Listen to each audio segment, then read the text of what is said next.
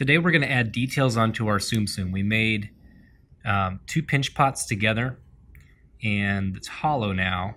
And then we're going to do a combination of carving in and adding pieces on.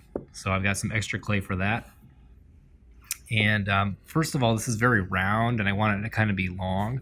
So if you're very careful, you can kind of mold it into the shape you want, because the clay is plastic at this point. Now that's not the material plastic, it just means that you can mold it. So I do kind of want it to be a little bit flat on one side, but I want the head to be facing this way. So I'm just going to kind of use my fingers. You can see that it's starting to get that shape there for how the head would be separate. So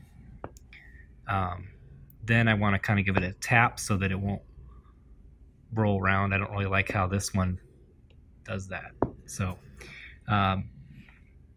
next I will, I'm going to make Yoda. So I'm going to add the ears on. So I'm just going to pinch off a piece like this and just make a little triangle with my fingers and kind of curve it this way. The other way you could do that is to squeeze a piece of clay and to take a needle tool and just almost like draw on it to make that shape. So I've got this clay here, and I've got these ears.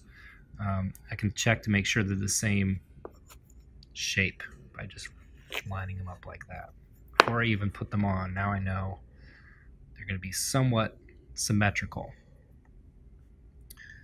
So I can kind of put them here and take a fork as my scoring tool.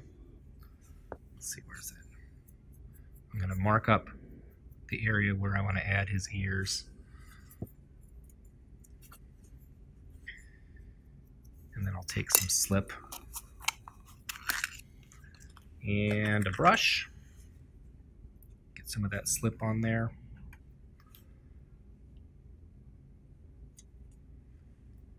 Let's see, how did I want that? There we go, like this. And I kind of press that in to begin with.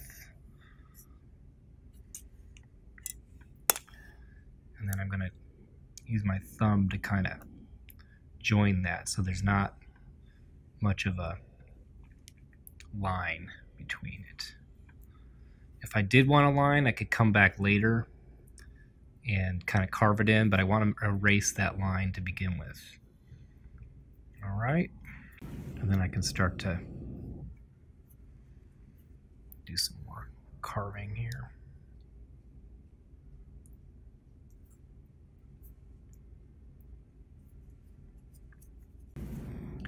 I'll make these kind of 2 little sausages for his arms.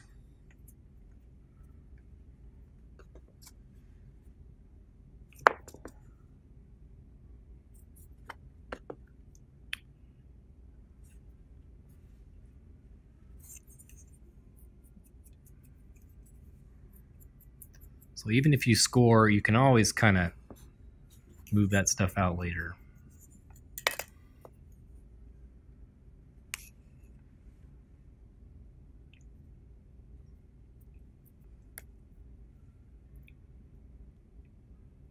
Smooth it out.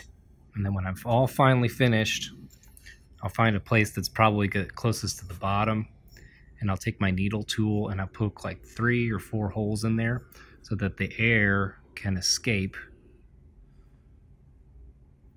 because I basically have just made a big air bubble. So I cut those in there with my needle tool.